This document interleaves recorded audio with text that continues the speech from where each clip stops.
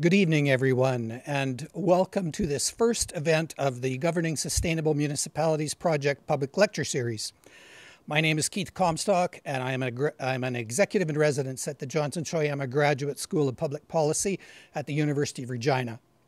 I'm pleased to be here this evening to be the moderator for this session, and I just have a few opening remarks before I turn it over to our guest star for the evening. I want you to note that this lecture is being recorded so that we can use it in the future, and that it'll be there for posterity. And I have a couple of email addresses. If you have a pen handy, I will give them to you in a moment or two. It's the email addresses that we want you to use if you have any technical difficulties or if you have a question for us this evening.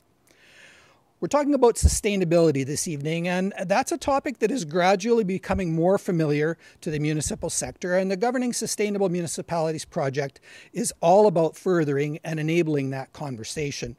We all, of course, want our communities and our municipalities to be successful and sustainable over the long term. But that is easier said than done in many occasions in the real world.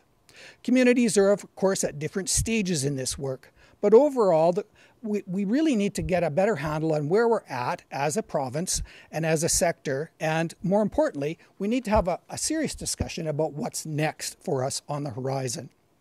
The Governing Sustainable Municipalities Project is funded by the Government of Canada's Future Skills Centre.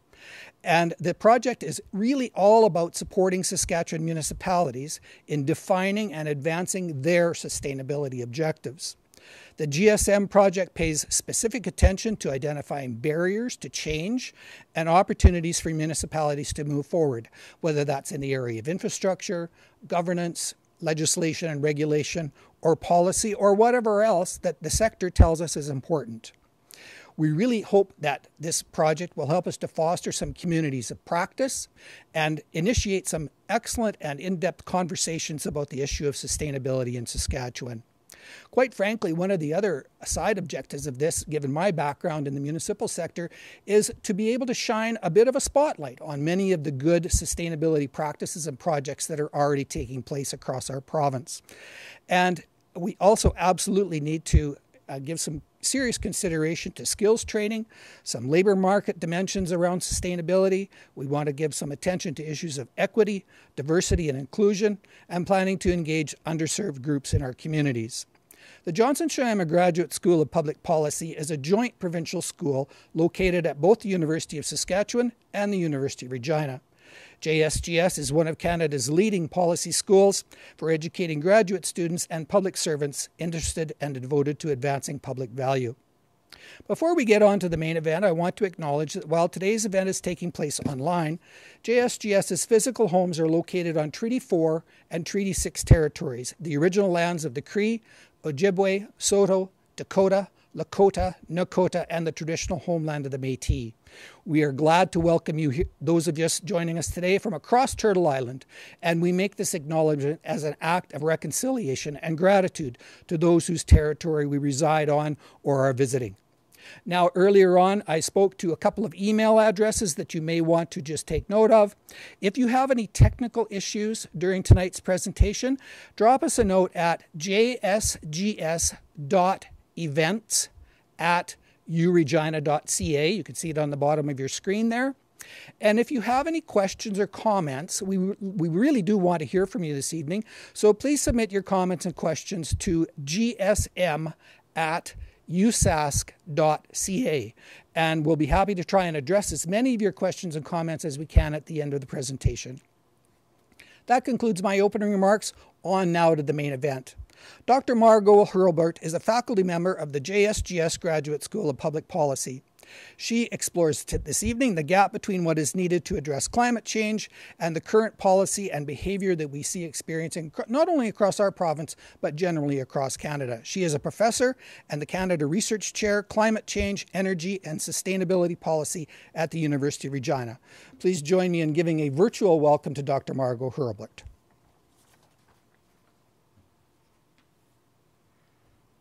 Thank you. And welcome to my lecture on resilience, innovation, and the changing risk landscape here in Saskatchewan. I'm going to speak to you today in my capacity as a Canada Research Chair, but also in my capacity having worked with the Intergovernmental Panel for Climate Change, the IPCC, and some of the recent reports that have come out in the 6th Assessment Report, or AR6. So if you could bring up my slides, please, that would be great. So my presentation is on innovation in a changing risk landscape. So I'm going to talk a lot around climate change risk and future of climate change and what it means for our province and for our municipalities. I really do want to focus on how risk can be an opportunity. So I acknowledge here that I'm on Treaty 4 and Treaty 6 territory. I live and work in Regina, Saskatchewan, Treaty 4, and I was born in Kanistino, Saskatchewan, Treaty 6, just at the outskirts of the James Smith Cree Nation. And I think in all of our work and our presentations, we need to think about how reconciliation can fit into our daily, weekly, our research agendas into the future, and not lose sight of that and what it means in the discussion around resilience. So today I'm going to talk a lot about climate change impacts and what the IPCC most recently released synthesis report just this past Monday is saying about the climate that we're experiencing now and the climate we're facing into the future. I'm also going to speak about how municipalities need to be adapting and thinking about and could be thinking about the opportunities that this brings with it. I'll talk a bit about policy landscape, both at the international, federal, provincial, and municipal level, and what the policy landscape looks like and some of the gaps that I see in the current situation, and then the opportunities and some of the decisions that we have to make.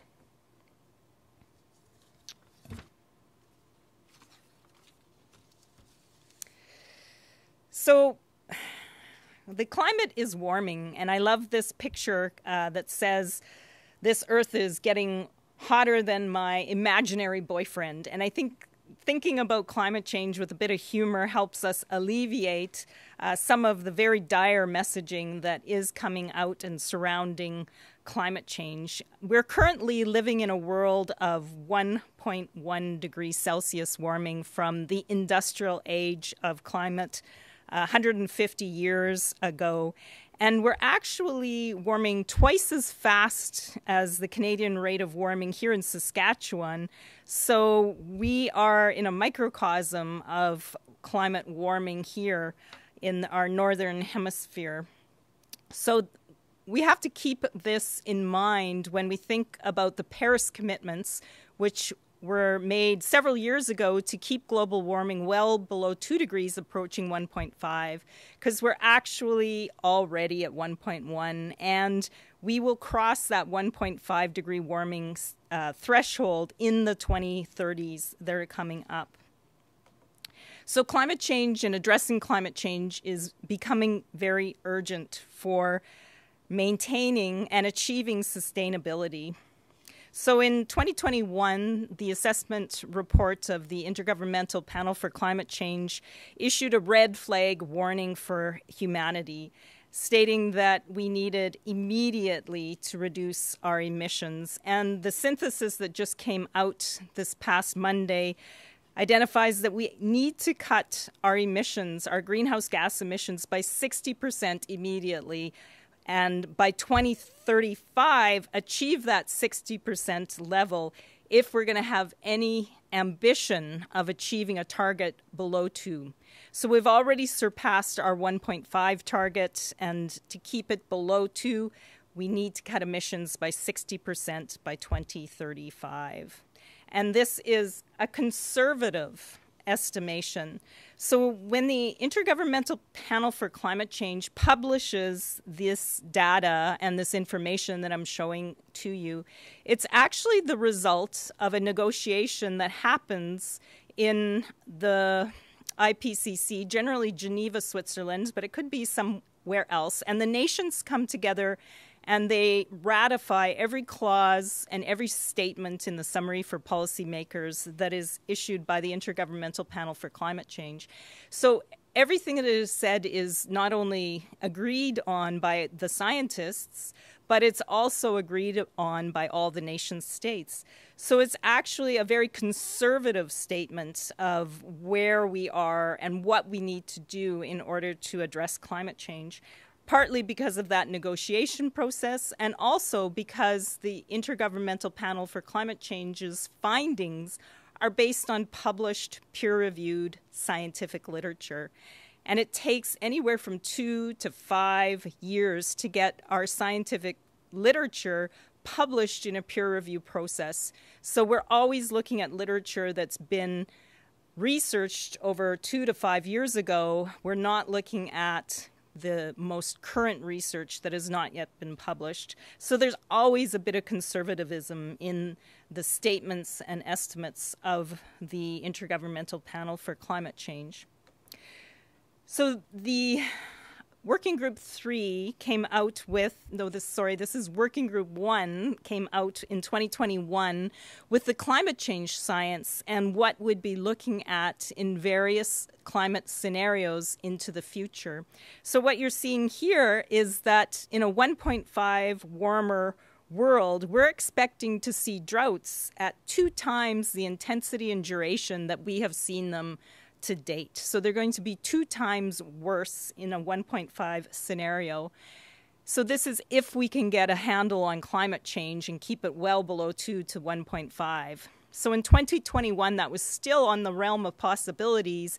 And here in 2023, with Working Group 1, 2, and 3 synthesis, we actually know we can't make 1.5. So we're on a trajectory potentially to a 4-degree warming world. And on the risk factor equation, this means that our risk of drought is going to be about 4 times worse than the drought that we've been experiencing in the recent past. We're also going to see heavier precipitation, excess moisture, which will be resulting in floods, and a different snow regime where we're getting more moisture into the winter, which will change our farming and our agricultural practices. I think you've noticed the new words that are coming at us.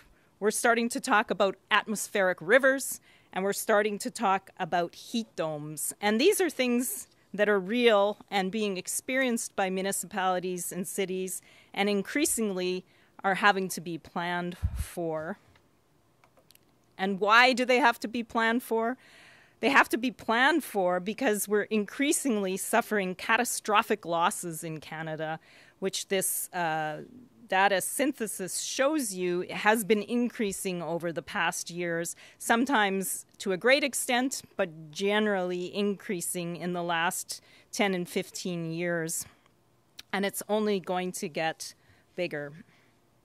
So we're going to have to make some decisions about our future, because it is possible to keep global warming around 2 degrees Celsius, but it's also possible we're on a trajectory of 4 or greater with these increasing risks of droughts and floods.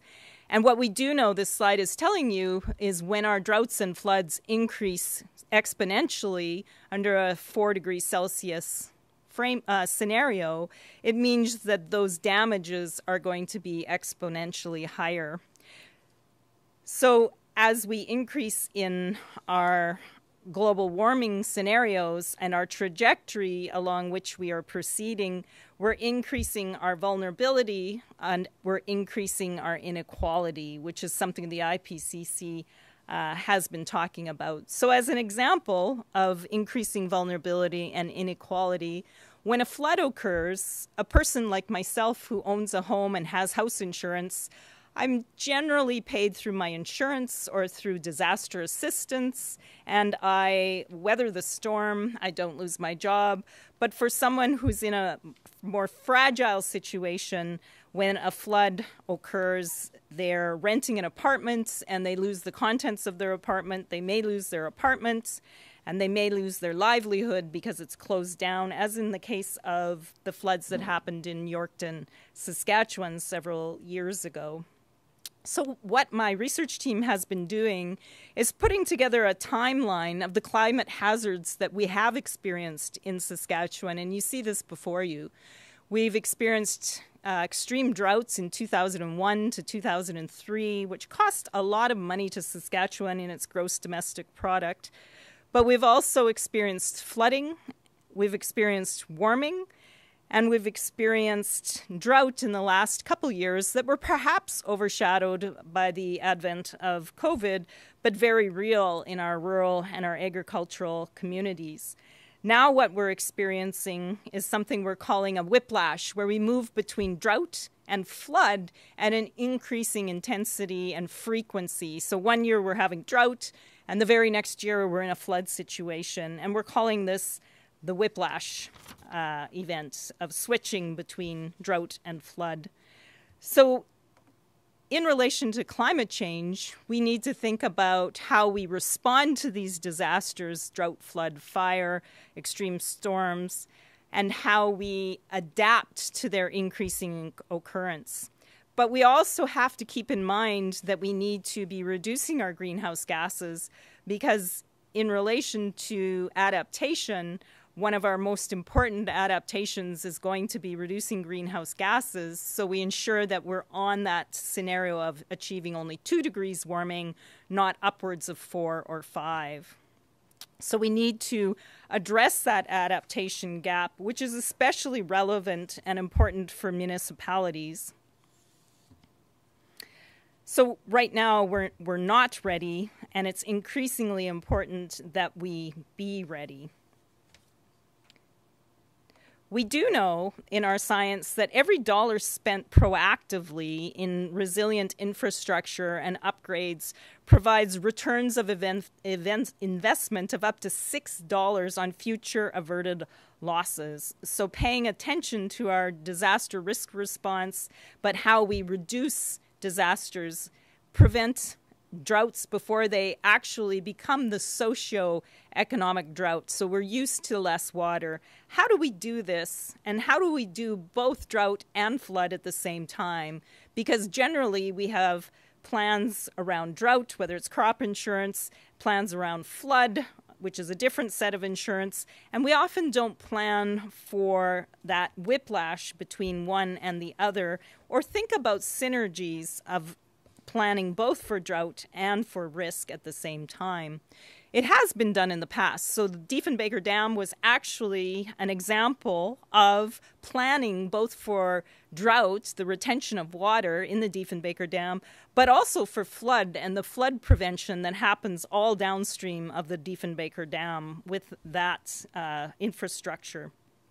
So preventing risk is increasingly important, and thinking about the changing risk landscape in light of climate change is important for resilience of our communities, but also for managing our risks that are becoming ever more broader in terms of transitional risks, transitioning to that net zero future, for thinking about stranded assets, for infrastructure that we've built that is no longer functional in our changing climate, and for thinking about changing financial risks as our liquidity, our operating, our underwriting risks change in light of increasing expenses of drought and flood and increasing loss of assets that have become stranded.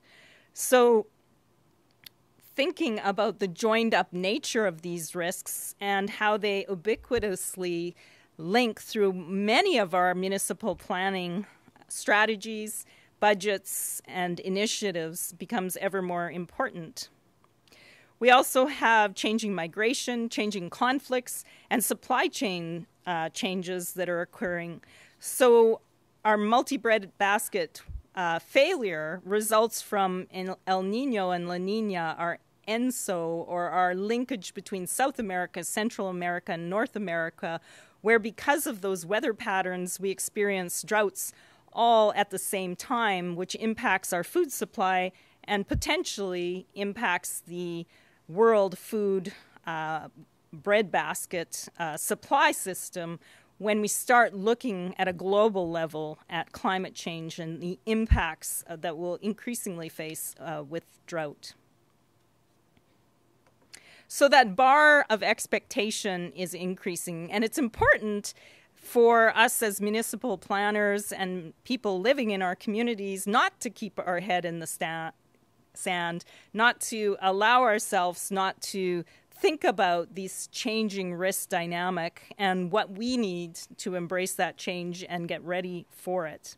And we're getting pressure increasingly from different entities. We're getting it from governments, whether it's our federal government or perhaps our provincial government. We're getting it from regulators. The international standards organizations are increasingly providing differing standards based on climate change modeling.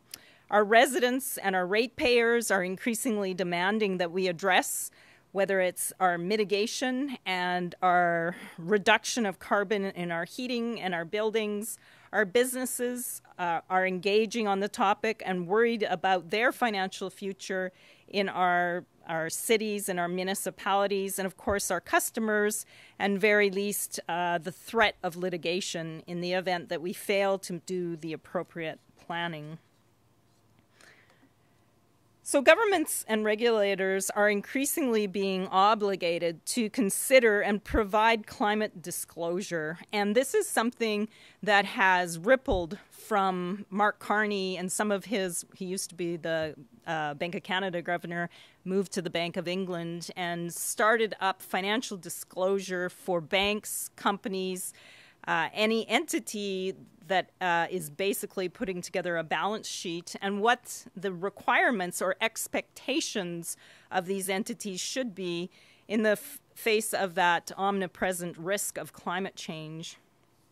So what you see on this slide that I won't read in detail is that the impact on our institutions is going to be so great from this changing weather and climate impacts that it's important that consideration of these impacts be ingrained in our strategy, in our budgeting, in our planning, and in our preparation in all contexts. So the Canada Expert Panel on Sustainable Finance actually presented recommendations that every sector, including the municipal sector, should plan in the context of climate change, both for the impacts, for the obligations, and for the mitigation that's going to be happening. And in the context of the municipalities, this obligation and incentive is also included in the businesses and the economy of the municipality and how that is changing in this changing risk landscape of climate change.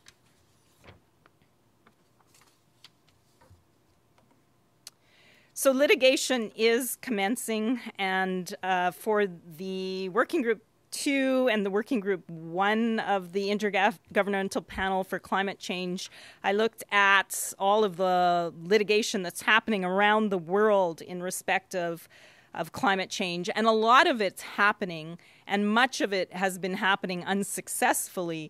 But what we found from amassing the literature that's been put together on this litigation is that even when a lawsuit fails and it does not ultimately succeed, the behavior of the countries, the governments, and the businesses that have been sued actually changes as a result of that litigation. And it's important to think about that because it's changing the context of how we do business and our expectations. So just last week, Greta Thunberg, whom you may know as a climate activist from Sweden, successfully launched a climate lawsuit against the Swedish government for failure to take into account her generation's interests in their decision-making in the context of climate change. There have been successful lawsuits as well in Amsterdam and many of the European courts and Australia. And as you can see from this map, a lot of the litigation that's occurring is in North America, Europe, and South America, as well as some in South America. And this is changing the landscape because many of our businesses are international, doing business in all of these areas and considering changes elsewhere and having to change their own business practice. And this normative change of planning for climate change trickles down through these international businesses, these foreign governments, to change the lay of the landscape in relation to international norms, behavior, and soft law, which has implications for Canada and our municipalities and businesses here.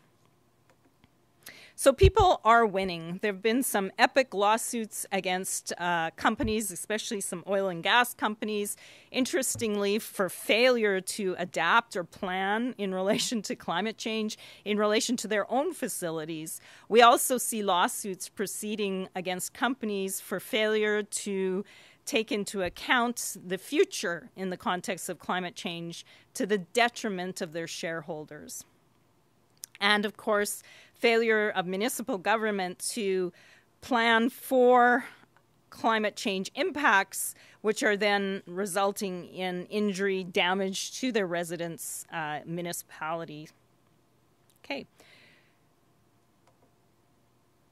So ultimately, it is required that we ask the right questions as we are making decisions, writing strategy, and preparing plans in relation to climate change. So does the municipality have a climate change strategy? We've moved from looking at whether municipalities have a disaster risk response for flood, fire, and for drought. Some municipalities do, and some municipalities don't. Do municipalities have a climate change strategy in relation to adaptation, changing culvert size based on these bigger rain events? Do they have a mitigation strategy for achieving some of these upcoming targets of reducing emissions by 60% by 2030? Have they considered this in their planning and their strategy? Are these strategies reviewed annually? Are they informed by climate change science and the scenarios and the possible futures that are coming at us? What is the depth and breadth of these plans and strategies? And in all decisions and investments, have the climate change implications been taken into account in order to show that decisions have been made with proper information and with due care and attention to pass that legal liability standard? Have municipalities considered the increasing price of carbon in their calculations and in their decisions and planning? So those are some of the questions that we need to ask. Are municipalities aligned with the federal goal that's coming out of reducing emissions below 2005 levels by 40 to 45% by 2030? Are they aligned with phasing out some of our worst carbon emitting activities and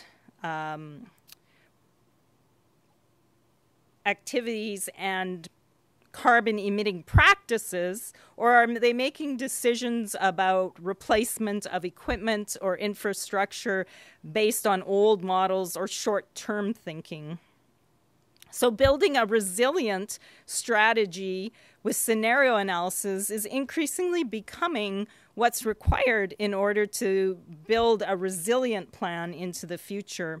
And in order to do that, what we need to think about are the climate change scenarios that are facing us that could be as high as 5 degrees or could be lower to 2 degrees. So having considered all of these plans into the future and how they impact our infrastructure, our schools, and our finances, our business taxes into the future are all something that will have to be considered. So that policy changing risk landscape, starting with the federal jurisdiction, is important to think about. And we can see in this slide that increasingly the federal government has been passing legislation and increasingly, even in this current budget that the federal government will be announcing, it has implications both from a regulatory and a legal landscape, but also opportunities for our local municipal governments and our sectors of business and agriculture, which depend on our municipal and our communities for support. There's some conflicting policy goals and agendas, but no longer do we have the ability to put our head in the sand and think that we are immune to having to negotiate these conflicts and these realities and not have to plan for a Canadian and international and this future that lawsuits might be opening up to us. So we know that there's some conflicting policy goals and agendas. With Saskatchewan, we have a great resilience plan with some indicators that have started the discussion, but we are not so much on our trajectory of reduction of greenhouse gas emissions because, as you know, Saskatchewan has the highest per capita greenhouse gas emissions in Canada. So even though the provinces lost their carbon tax challenge, we still are trying this argument with a sovereignty act that is proceeding and will probably be proceeding through the courts. So we're receiving mixed signals, but we can't not face the reality of planning for climate change and the potential that we have to face in reduction of our greenhouse gases. So Saskatchewan, as I mentioned, has a great resilience plan, and it has some great potential in it. It has some growth plan, which again has some potential in it to make our communities more resilient and prosperous.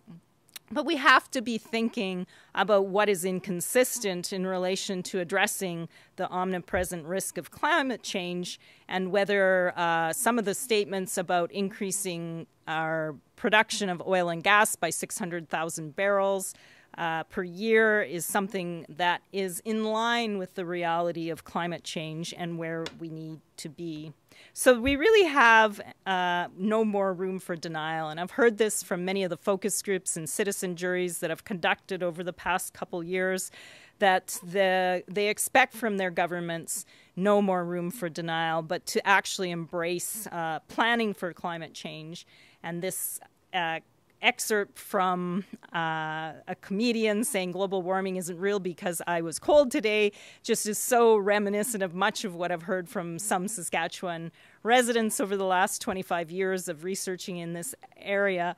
And also great news, world hunger's over because I just ate is somewhat the same logic. So I'm starting to run out of time for our great lecture tonight, so I want to finish with some opportunities and different ways of thinking about climate change into the future.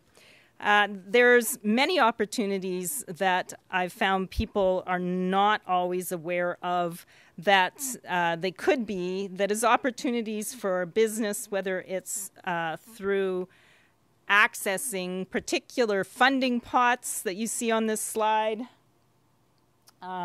accessing different markets, and thinking about how that risk and changing landscape actually opens up the room for possibilities into the future, and converting those risks into bigger opportunities. So clean technology is something that Saskatchewan, and southern Saskatchewan especially, has done in spades. We were the first post-power production combustion carbon capture sequestration plant at Boundary Dam Power Station in 2015.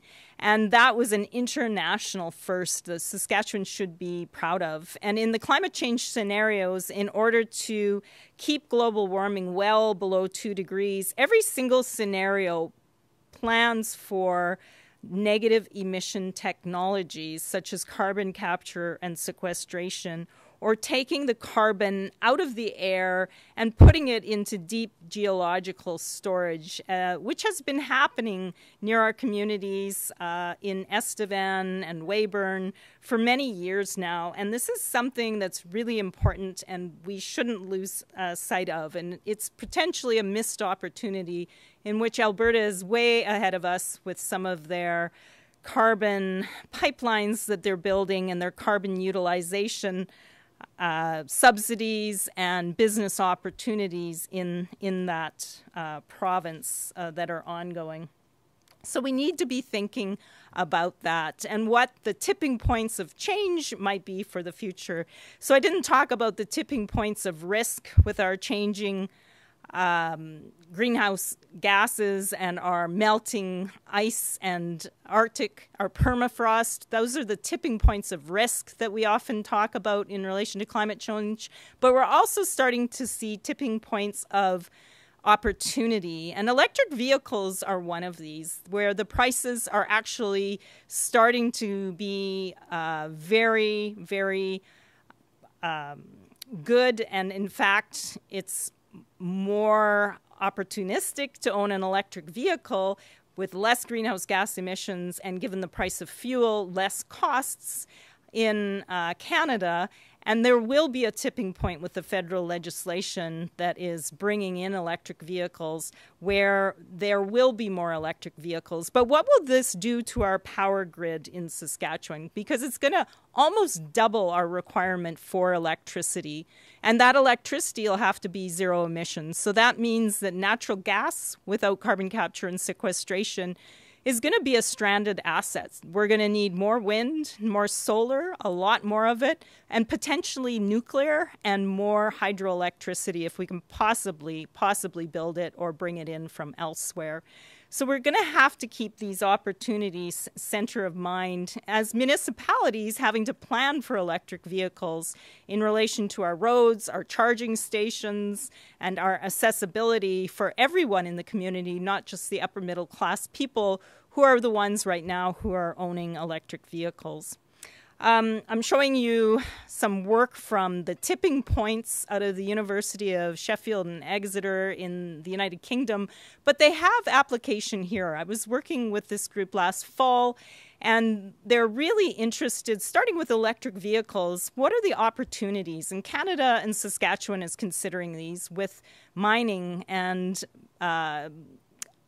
minerals and components that we need to make the batteries, not only for electric vehicles, but for battery storage for our power production. And there's also synergies you'll see on this summation table that they put together between green hydrogen and green ammonia for fertilizer.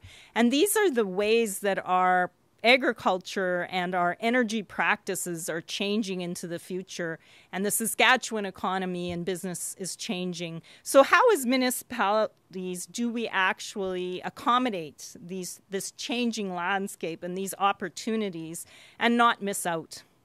So the synthesis report of the IPCC also ends with numerous opportunities and tries to bring our attention to the synergies and the opportunities that are co-opportunities. That mean if I reduce greenhouse gases, I'm also adapting. If I do one thing in planning for flood, I'm also planning for drought. And some really interesting ideas are coming out in other communities and in communities around Saskatchewan too. So part of our project is to identify those opportunities and build upon them in this research. So I'm showing you a picture of a sponge city. And this is an idea that came out from living with constant threat and reality of flooding. So if we're going to do so, we're going to actually have to accept that we're going to flood every few years because this is our new climate and reality. So how do we think of ourselves as a sponge city that can absorb all that excess water and use it and live with it into the future with the infrastructure that we have and the infrastructure that we can afford? Now I'm going to show to you a picture of something that was also built, but it was built for a community faced with drought. And it's about rainwater harvesting and how in times of drought, what communities are doing is capturing the water on their roofs and they're storing it in the ground and in areas so that they can use it because of aridity and water scarcity. But I challenge you to look at the synergies that exist between what I just showed you with communities that are planning for flood and this picture of communities that are planning for drought. And it's about capturing that water that we have and storing it in a place that we can use it and retain its value into the future and perhaps weather out the storm of drought and flood in a less variable manner into the future. And if we combine that with the movements that's happening for urban agriculture and creating green spaces that actually address that heat dome that I was speaking about, cities are building green spaces that reduce the temperature in their concrete, lower middle income apartment complexes where people are suffering inordinately from those heat domes. And they're doing it by creating green spaces, which also can create agriculture and food and advance their food security. So those are three things that are actions into the future that municipalities are doing, and all three of them are actually building resilience to drought, to flood, and to increasing food prices and shortages.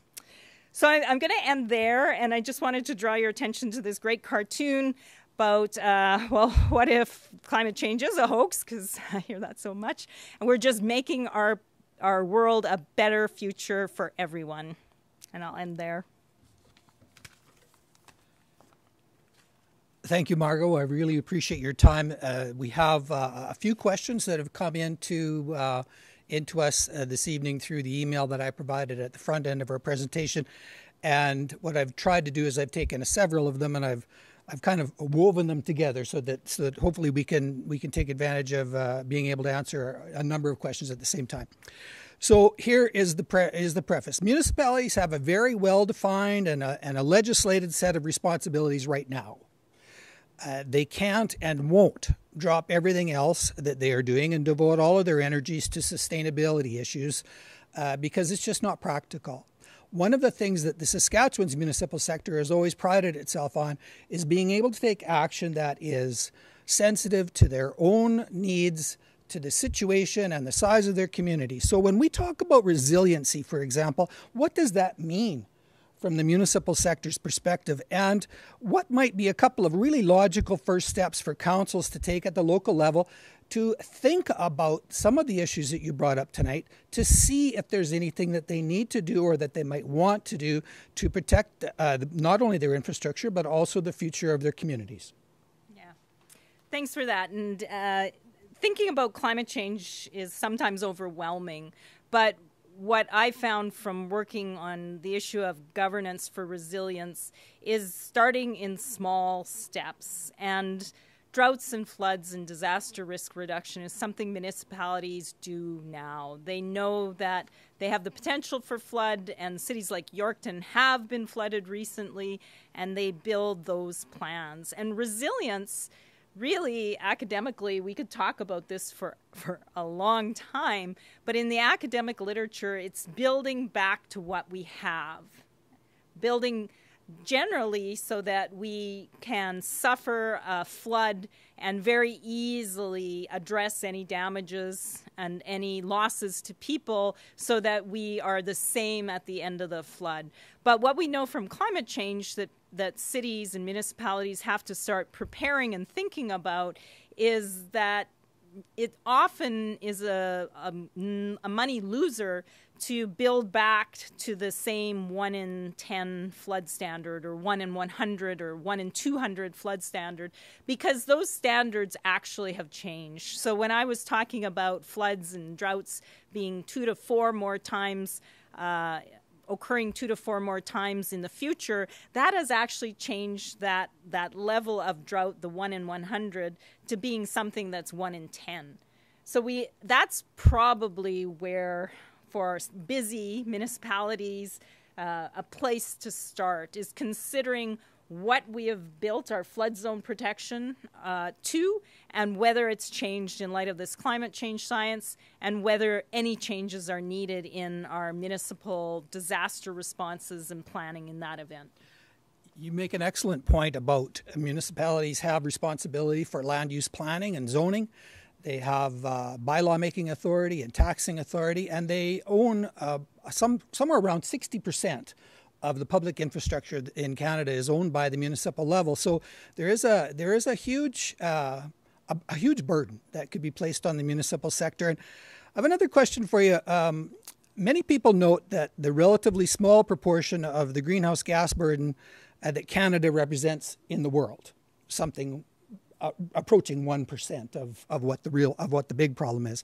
What do we say to those people who note that even if Canada's CO and greenhouse gas emissions were zero, we'd not even make a dent in the world's problems? How do we get? How do you reconcile that reality with the need for us to still do things that protect our community? Mm-hmm. Yeah, that's a justice and an equity discussion, which I see as different from protection of our community against these ever-increasing impacts, right? So working at the Intergovernmental Panel for Climate Change, almost every country can make a justice equity. So countries that are developing countries that have not emitted greenhouse gas emissions at all, or very little, have increasingly arguments that they did not cause this problem and they are suffering increasingly the damages. And at a small island would be an example. They're increasingly inundated. Many of them are going to have to leave their islands because of flooding and sea level rise. So they actually didn't contribute to those greenhouse gases at all, and they're the ones that are suffering. So everyone has that victim or poor me claim. So at a certain point, the argument becomes, well, what is the world that you're leaving for your children and your next generation, if we're going to talk about it from a justice perspective? Also, because it has become so dire, there is not even the developing countries, not Saskatchewan, because we're such a small component of world emissions. No one is going to be immune and being able to emit emissions because they're a small amount. We are all contributing to that greenhouse gas emissions, and therefore all have to be responsible for our current greenhouse gas emissions, but probably our past greenhouse gas emissions as well. So it's going to really take everyone at the table. And if we don't actually address our greenhouse gas emissions or adapt, we're actually missing not only all those opportunities that I spoke of, but potentially we're liable because we are not addressing this catastrophic risk and damage that we face going into the future. So people and ratepayers, we're all rightfully concerned about the numbers and about costs and about what it means for us and our tax load, and nobody wants to pay more. I don't think there's any, in my 40-year career with the province, I don't think I ever had anybody ever write me an email or call me on the phone and say, you know what, I just think I'm not quite paying enough. I should be paying more.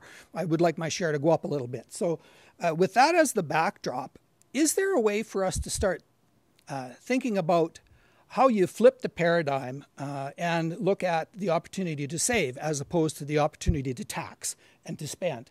I would just want to give one example as kind of a prelude to that, and then give you a chance to respond. A week and a half ago or so at the SARM convention, the municipal awards, innovation awards, were given out, and the winner of this year's award was the community of Lumsden. They have recently completed a project where they moved their water treatment plant and their wastewater facility to solar power. And the numbers that they are projecting, yes, there was a cost up front, but over the course of the life of the project, they project that they will save their community between $2 and $3 million over the life of that project. So I think to put people's minds at ease or to help us focus the conversation on something other than, why we ought not to have to carry this burden on our own. Where do we start with that conversation? And particularly from a municipal perspective, because those are the folks that are owning and operating these facilities. Mm-hmm. Yeah, thanks for that question. So from my perspective, what I have seen in the research I do with municipalities around best water management practices or adapting or mitigating for climate change, it's exactly that. It's planning for a future that changes with climate change, and a future financial landscape that I tried to give some indication in my presentation was changing. And in those changes, to see the opportunities. But the city of Lumsden, for instance, is seeing the opportunities of both mitigation, turning to solar power, as well as adapting with their wastewater treatment. I didn't speak about water quality, but part of our research on addressing the adaptation gap links both changes in drought and flood and changes happening in the South Saskatchewan River and the diversion into the Qu'Appelle chain and how that's impacting water quality. So a very important consideration, and Lumsden has been very active in the discussions in the Qu'Appelle chain around water quality and the concerns of all of the communities in recreation, fishing, livelihoods, and drinking water in the Qu'Appelle chain. So this is thinking about all of those aspects and what is the most opportunistic pathway into the future. And they, hit all of the nails on the head with that decision, and they should be recognized as they were for it. So for me, this is all about municipalities. That's my background. That's my professional expertise. And I prefer to concentrate on, that which I can control as opposed to that which I cannot. But there was an interesting question that came in, and it was a bit of a world question. And it's about lithium mining and the raw materials that are going to be needed to continue with the developments to batteries and energy storage facilities, and the horrific conditions that we've all heard about. I know that's not necessarily directly related to the subject of your talk tonight, but I think it's a valid point that if we look to a single solution on this, we're going to fail. We need a diversity of thought, and a diversity of opinions, and a diversity of actions. And maybe just comment on the mining issue, and then on the need for some sort, a bit of a smorgasbord, if you will, or a buffet of choices with respect to dealing with these issues. Yeah.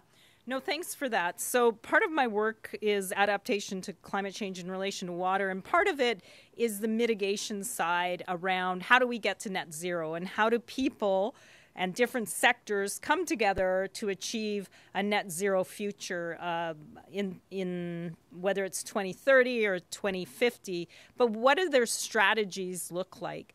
So when I talk to people about that future and they start thinking holistically, let's take power production, which is low-hanging fruit. They start asking questions about everything from electric vehicles and their reliability and whether they can get from place to place. But what are the components that go into that battery, and where do they come from? And is it just where they're being mined, or are people being taken advantage of? So the discussions are fascinating. So everything from solar power and wind power, where the turbines are made, where the solar panels are made, whether they're recycled. They want to know the cradle-to-grave supply chain and the cradle-to-grave costs when they start thinking about that future, because they're concerned about that future.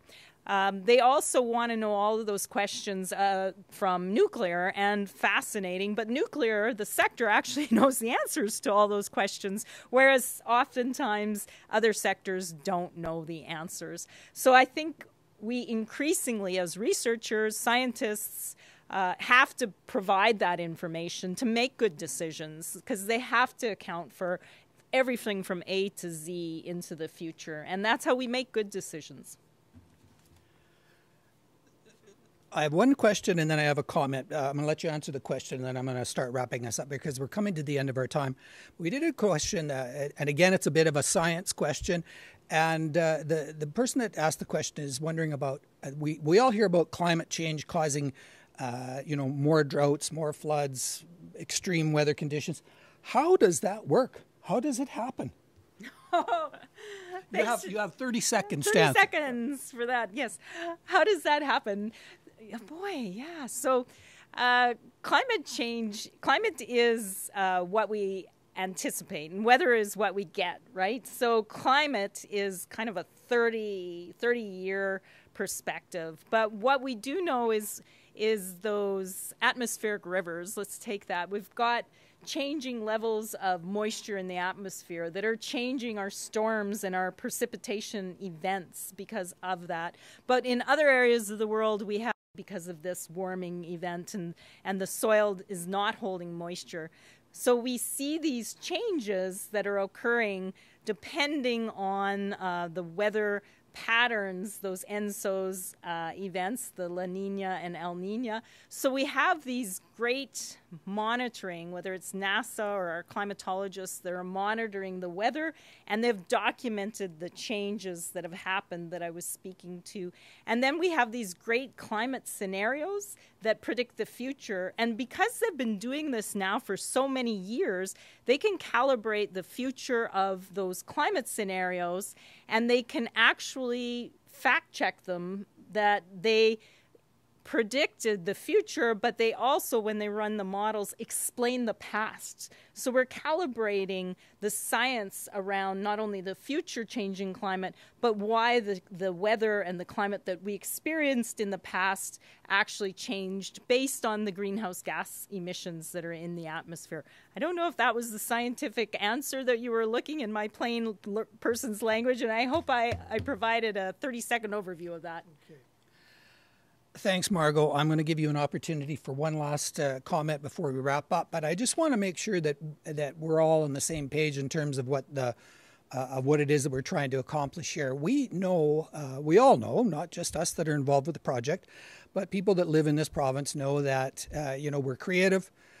We have a good deal of doubt about us. We look at everything with a bit of we want to make sure we're doing the right thing at the right time. And we're just starting this conversation about sustainability from a municipal perspective. And even though climate change is part of it, it's not the only part of it. And I would say at this point in our history, it's probably not even the most important part from a strictly municipal perspective. I think there's some policy issues around planning, around governance, around the way we manage ourselves and the way that we operate our municipalities that we could be doing a better job. So that's one of the nice things about this project, that it's not fixated on just one aspect of sustainability. Throughout the course of the project, we're going to talk about a variety of the implications that municipal councils have to take notice of, and I hope at the end of the day that it's going to be a productive conversation. It's not going to be one where we just throw up our hands that we can't do anything about the world, so we're not going to do anything, and it's not where we try to take on more than what we can. So we need to be practical about it, and I hope everyone enters into the debate with that spirit in mind, that we're looking at making our province and our planet a safer and more hospitable place for our grandchildren and our grandchildren's grandchildren. So, Margot, I'll leave the last word to you, and then I'll just say thank you to everyone, and we'll sign off for this evening.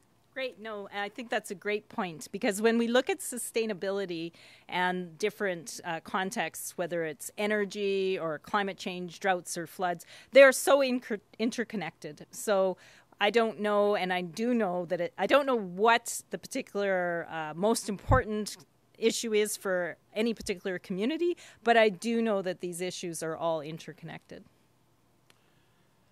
Thank you, everyone who joined us this evening. We hope that you enjoyed. We hope that it raised some questions in your mind. We hope that it maybe caused you to think a little bit differently about some of the aspects of sustainability that the municipal sector is going to have to wrestle with over the next decade or two. And we thank you very much for your time and your attention this evening. It was our pleasure to be here with you.